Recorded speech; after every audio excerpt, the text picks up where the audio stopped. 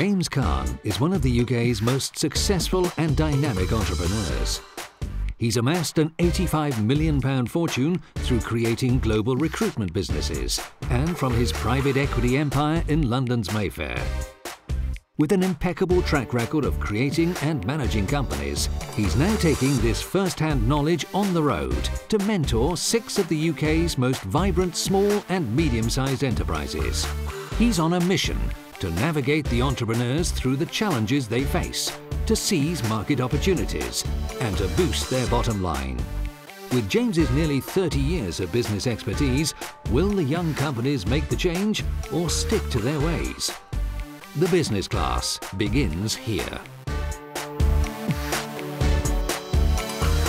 In this episode, we explore the global skincare market, a market that's worth $80 billion. In the last 4 years, this market's grown by nearly 4% a year.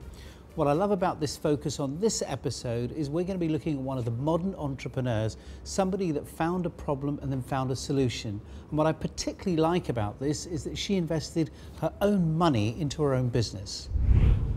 Joining me now is Sue Harmsworth, founder of Espar International, and Charles Denton, CEO of Erno Laszlo. Welcome to the Business Class. Thank you. Allow me to introduce Company 2, Pi Skincare. This is a firm looking to grow in a competitive market. Let's take a closer look. My name's Sarah Brown and I'm the founder of Pi Skincare. I set up the business in 2007 and we now employ 10 members of staff. We sell in about 18 countries around the world and we are forecast to do just under $1 million this year. So James, you've seen the company profile. We've got the founder waiting in the wings, but what is your first impression? I mean, clearly a very impressive business, Carolyn. We're talking about 100% growth year on year since 2009. What I particularly liked here is this is an individual who spotted a problem in the market, very passionate about the solution, and clearly has thrown herself into the business to create what she's got today. So first impressions, I think a great business. I really admire what Sarah's done. I think she's really passionate about her business. Her problem has got to be to focus on one section of the business. At the moment, it's almost like she's running multiple businesses. And the amount of business she's turned down is obviously going to become an issue. And I think the scalability, so she's manufacturing in London and having that kind of facility in London just isn't cost effective when you start to scale it up. So Charles, do you agree with this? I do, many points I do. I think their challenge is they're not a unique story, and they talk about coming to market and many competitors joining them. They've been there a while. So finding their point of difference and standing out in what is already a crowded market is very, very difficult. Everybody eats off everybody else's table, and it's increasingly hard to differentiate yourself. Each episode, our entrepreneurs give us their 2 biggest challenges. Let's take a look at the first one. 50% of our revenues come from online, and we've had a great experience selling direct to customers because we get to control their complete experience.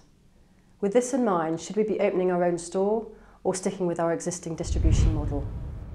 I get the argument of why you'd want to open a store. I mean, I can see why Apple, despite they have a massive following of their products, but they still believe in the concept of opening a store. I think from Pi's perspective, maybe the idea of people having the opportunity to go into a retail store to test the product to see if it's right for them. I've had that same dilemma myself. And I think if you do one concept store, we call them concept stores. Just to get an idea, Sue, what sort of budget does somebody need to have to open that sort of concept store? Well, I think if it's a statement of your brand and who you are and the way you want to go forward, high street leasing, although times are obviously better from that perspective, I would still say 300,000 to 400,000. Would you agree with that, Charles? Yeah, I would. I think you've got to fund the losses, you've got to fund the deposit, you've got to fund the stock, you've got to fund the shop fit. there wouldn't be much change out of that. And also, they haven't got sufficient breadth of product. I think, is it 16 SKUs they have at the moment? Something like that. It's far too little. So what would happen is they would be drawn into creating product just to fill out the store. Opening a store is a new business. They're already running 4 businesses. So I think this is the last. What do you mean by that, Charles? Well, they have a manufacturing business, they have an e-commerce business, they have a wholesaling business, they also sell to spas, which is an entirely new business in terms of training and the like, and the retailing is a new business again. So we're saying no to opening the store? Yes. Totally. Our host James Kahn and mentor Sue Harmsworth from Espa and Charles Denton from Erno Laszlo have been looking at the challenges facing Pi. In a minute, I'm going to grab the founder, but first, James, let's bring you challenge number 2. We've had approaches from big chains in the US and Canada, which we turned down at the time because we simply weren't ready. If we were to launch in a single large chain in the US, what do we do to guarantee success? We can't afford to fail in this critical market.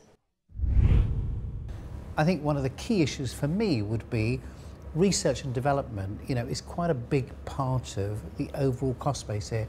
So entering a market where the legal frameworks, the regulatory environments, that could be quite prohibitive in relation to profitability. So yes, entering a market, I get it, but I want to do it profitably. And my fear is the US is the kind of graveyard of UK businesses. Even if you go in with a very good retailer, you'll need warehousing for distribution because they'll want their product quickly. They won't be prepared for it to be shipped. The training is different altogether, so your UK trainers won't be able to train. They need to train in a completely different way. I think the support system you need would be huge. Margins are big. There's department stores in the US want very big margins, and again the cost of entry is very high. I think two other things that you really have to understand is that a £20 product in England is a $20 product in America in terms of affordability. So when you take a product from the UK to America, you have that as a real challenge. So are we saying, Charles, that she should stay out of the US market? I think that what will happen if she goes into the US market without a substantial marketing budget behind her is that she will fail. And we know she doesn't have a substantial marketing budget. So the danger is that what will happen is she'll start to trade in the environment, she'll suddenly realise that she needs more investment, she'll be in a weak position seeking investors. Therefore her valuation will go down and she will be on the back foot. Far better to build a stronger footprint in the UK, generate some profitability, and if she's thinking about the US market in the future, raise the money from a stronger position. I mean, so I suppose our general consensus is that the US, dangerous market, costly market, and right now in terms of focus, we think the opportunity is better in her domestic market in the UK. It's time for our experts to meet Sarah Brown. Hi Sarah, welcome to Business Class. Hi Sarah, nice to meet you. What were your thoughts and observations on that? I think your comments were all very, very interesting. Some I agreed with, some I didn't so much. But I think your assessment of the business, or for businesses, as I should say, I think is very fair. I think in order for you to achieve your ambitions without raising money, I think you're doing it the hard way. But I think because you've got 4 different businesses, I think your margin and your conversion of revenue to profitability, you've sacrificed that. So now you're caught because you want to raise money, but your profitability isn't strong enough, and therefore you're going to have to give away too much equity in order to raise money. And if I was in your position, it's probably not worth doing. So raising capital probably is key, but also doing it at the right price. We've almost come to the end of the show, but as promised, here's the viewer question for you, James.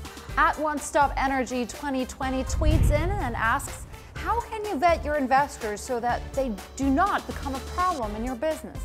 Actually, Carolyn, that's a great question. My advice would be the best way to do that is if you check that the investor has got other investments and make sure that you can call some of the companies that he's already invested in and take a reference.